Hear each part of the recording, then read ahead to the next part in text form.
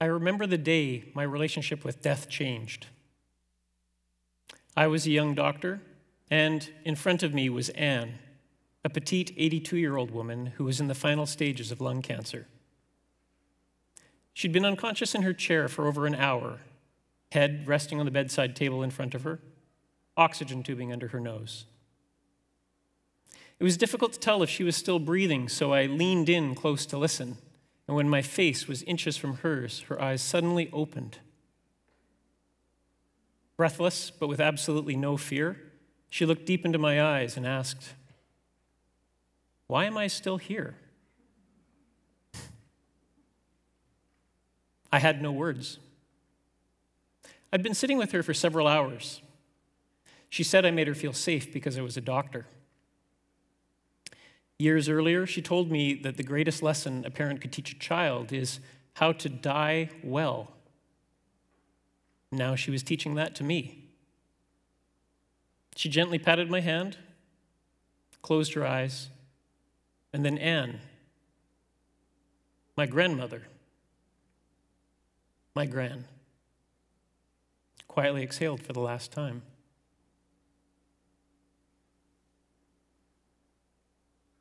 That was the moment I truly understood what it meant to be a doctor. Not to get distracted by the little things that seem to demand doing, like fussing with IVs or oxygen when it's not important or helpful. Simply being with patients when they're afraid or vulnerable, especially when we don't have a medical fix. Having the courage to be fully present with another person for whatever happens, when all you have to offer is, "I'm here for you." Standing calmly at the intersection of the art and the science of medicine. That was over 20 years ago. Today, I'm an intensive care doctor, and I'm a hospital administrator. Doctors like me use life support machines to look after very sick patients, and we see a lot of people die. Administrators like me try to make the healthcare system work better, and we hear a lot of complaints. In both of these roles, I'm a specialist in things that aren't going very well, and it's pretty safe to say that I'm a doctor that nobody really wants to see. For years now, I've seen the struggles that people face in our healthcare system. Difficulty accessing care, long wait lists, poor communication.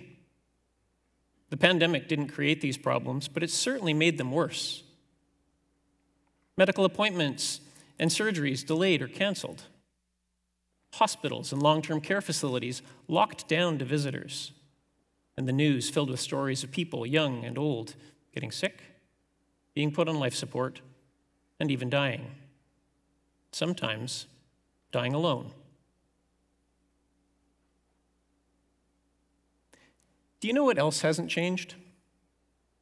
The things that really matter to people about healthcare.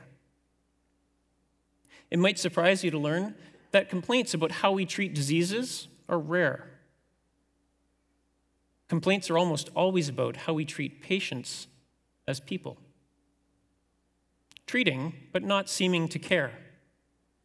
The art, more often than the science of medicine. Our healthcare crisis is crystal clear to me. Patients are getting more and more frustrated and are losing trust in the system. Care providers are getting more and more burned out, and the financial costs are skyrocketing.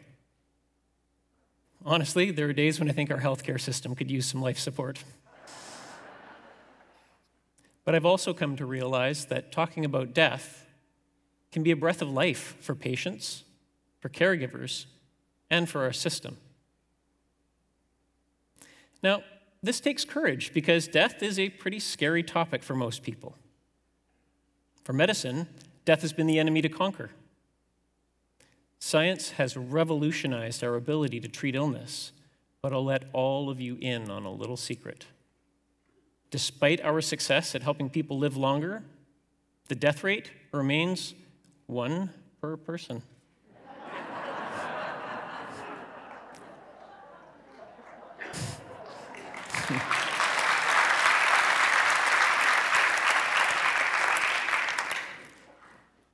When we treat dying as a failure to live, patients, caregivers, families, everyone suffers immensely. The financial costs pale in comparison to the human ones. Now, at the intersection of the art and the science of medicine is treatment that makes sense, both scientifically and experientially. What is best for someone rather than what is possible. Moving from what can be done to what should. Not just helping people live longer, but helping them live well for as long as possible, right up to and including what dying well looks like for them. Because no matter what we do in healthcare, people will continue to die. And most of us, statistics show, will die in a hospital. Now, I know from experience that when caregivers are open and compassionate about death, patients share what they love about life, the things that make their lives worth living. This information helps us figure out how best to help, because many treatments for life-threatening illness cost a lot, and I don't mean financially. What I mean is that they cause unavoidable pain and significant loss of function, with no guarantees that what we do will actually help. This is what we need to try to balance. Our technical expertise, the science stuff, obviously matters, but helping patients feel safe and cared for, the art part of medicine, plays a huge role in recovery. And it does one thing that science alone can't: allow dying to be intimate and even beautiful. Take Margaret, who was very short of breath from congestive heart failure. Medications weren't working quickly enough, and I felt that temporary support with a ventilator might save her. While I was examining her, I asked her about the things that were important to her. She immediately pointed across the room at her husband of 70 years. Marriage was an Olympic sport. She was the gold medalist of my practice. She used to love gardening. She still loved listening to music and watching the sunrise when she had the energy. But she was afraid.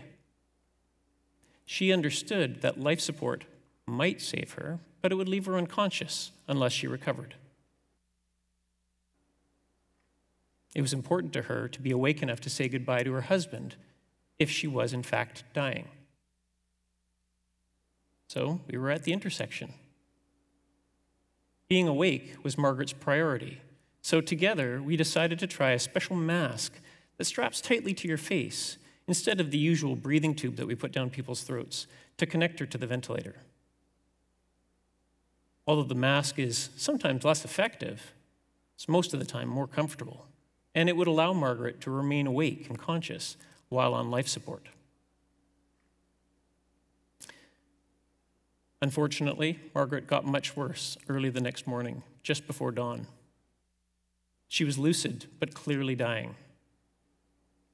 We quickly called her husband, and when I told Margaret he's on his way, she gripped my hand tightly. Being with Margaret was what was important, so I pulled up a chair and held her hand. Simple, but not easy. Worthwhile? Without question. When patients feel safe and cared for, there's less stress on their bodies. This makes them feel better, and often they live longer. Margaret's breathing eased as I sat with her. It's good for the caregivers, too. Connecting deeply with patients is the antidote to burnout. It's what I love most about being a doctor. I could feel Margaret's relief when her husband arrived. His hand replaced mine. Her face softened. Her body relaxed. He was what she needed. Moments later, the sun peeked over the horizon, bathing the room in warm light.